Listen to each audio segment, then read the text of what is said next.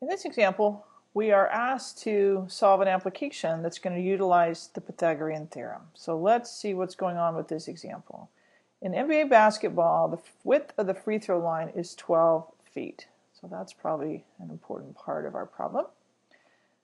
And in this diagram, we have a player standing at one corner of the free throw line. So this distance is 12 feet.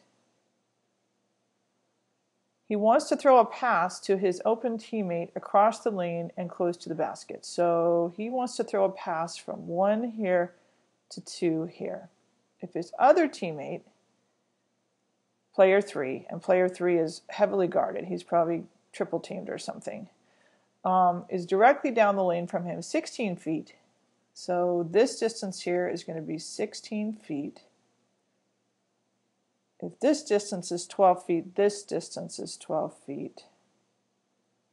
So the question is, how far is his pass to the open teammate? So what we don't know is this distance.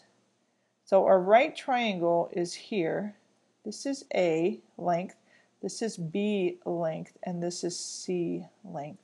So we can set up our Pythagorean theorem, a squared plus b squared equals c squared, where a is 16, b is 12, and c we don't know yet.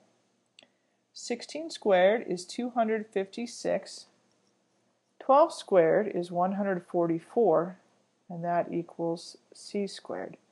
If I add these together, I get 400 equals c squared. So what times itself will give me 400? Well, that's going to be 20, but I'm going to use the process of taking the square root of both sides. The square root of 400 is 20. That means this distance is 20 feet.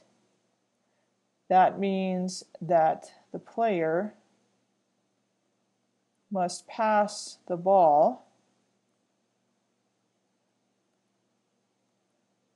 20 feet to reach his open teammate.